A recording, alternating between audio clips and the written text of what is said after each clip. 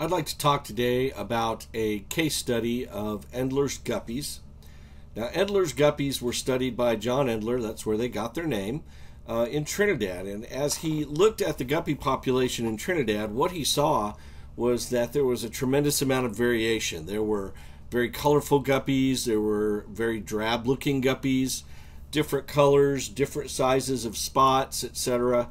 And sometimes these different populations would be very near to each other. Just a few hundred yards downstream, the population would change its phenotype and look very different from a population upstream. So he decided to run some experiments. He was basically looking for what influences what a species looks like. Why do some animals in a species look this way while other animals in the same species look a totally different way? Now, we've already known that we can selectively breed different animals for different colors or patterns. Guppies are well known for this. There's all kinds of guppy colors and patterns you can buy from captive breeding and artificial selection. But he wanted to know what were some of the natural things that would happen in their wild native habitat that would affect it. So he set up his first experiment. He just basically built these big ponds. He populated them with a mix of guppies, brightly colored ones, dull drab ones, some with big spots, some with small spots. He put them in a pond, and he had a couple different ponds. He had a pond with very big rocks as the substrate, the bottom, and then he had a pond with very, very fine gravel as the bottom. And what he noticed after about 15 generations, the predators had pretty much wiped out all of the male guppies that stood out.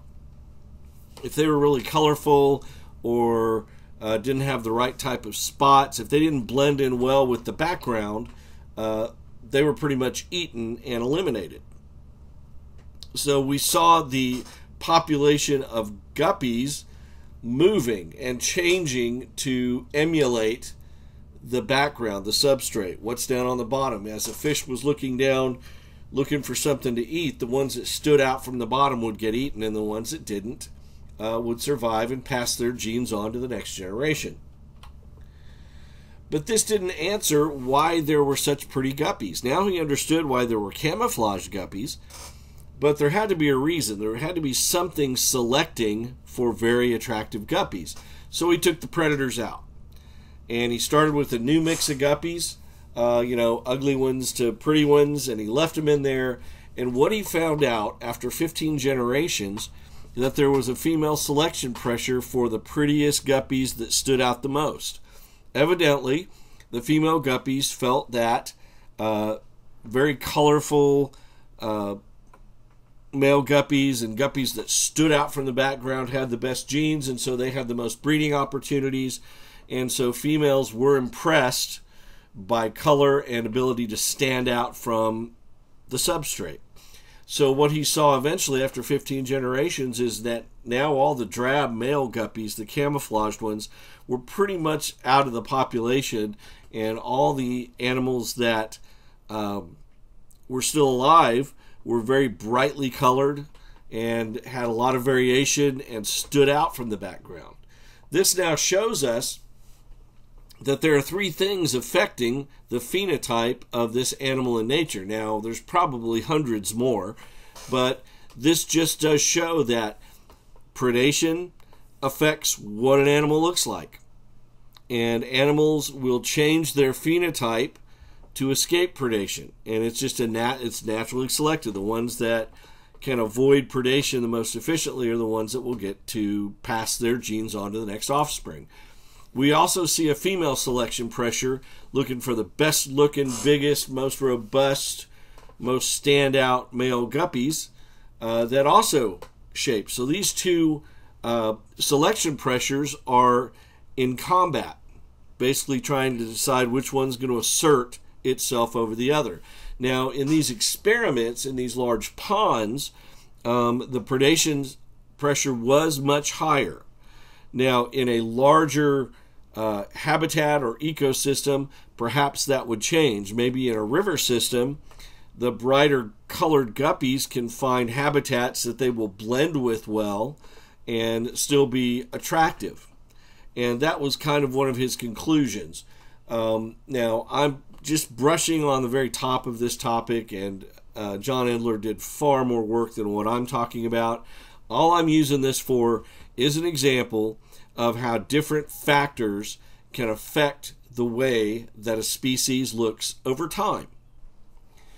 Okay, so we can take this data and extrapolate from it, and what we can see is that if, let's say, two populations of these guppies somehow became geographically isolated and there was no longer gene flow back and forth between the two populations, given enough time and enough changes to the habitat, changes to the predators, etc., you could start to see these two species perhaps speciate into two different breeding populations that would eventually become so different they would no longer be able to interbreed. Okay, it's time to take a little quiz and see how we know and test our knowledge on this. So guys, what I would suggest is that you get out a little piece of paper, get something to write with, keep track of your answers, and at the end I'll put up a list of the correct answers. So here we go to number 1. In the Endler's Guppies case study I discussed, the phenotype of the male guppies were influenced by female selection pressure. True or false? In the Endler's Guppies case study I discussed, the phenotype of the male guppies were influenced by disease. True or false? In the Endler's Guppies case study I discussed, the phenotype of the male guppies were influenced by predation. True or false? Endler's Guppies was a study that used a series of experiments to determine blank on the coloration of male guppies. Endler's Guppies was a study that used a series of experiments to determine blank on the coloration of male guppies. Endler's Guppies was a study that used a series of experiments to determine blank on the coloration of male guppies. The breeding experiment below showed that female guppies preferred the males that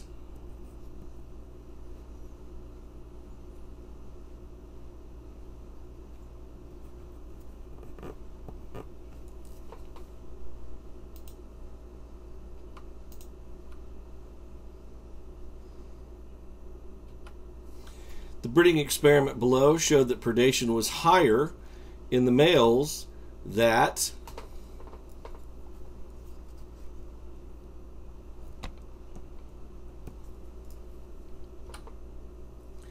In the breeding experiment below, the population of male guppies that survive to breed will eventually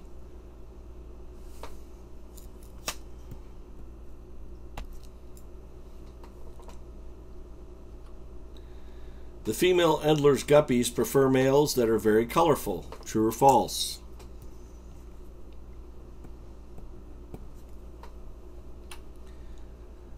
Female Endler's guppies prefer males that blend well into the habitat. True or false? Predators tend to predate on the males that are colorful more than the males that blend in well with the habitat. True or false?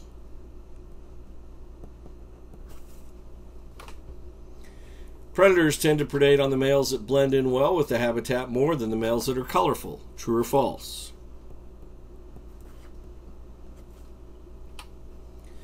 If guppies were living on a substrate that was bright yellow, you would expect to find males with a lot of which color?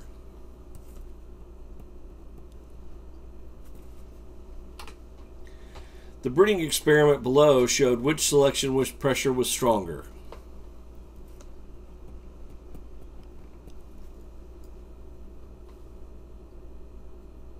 Okay, here are your answers to all 15 questions. I hope you did well.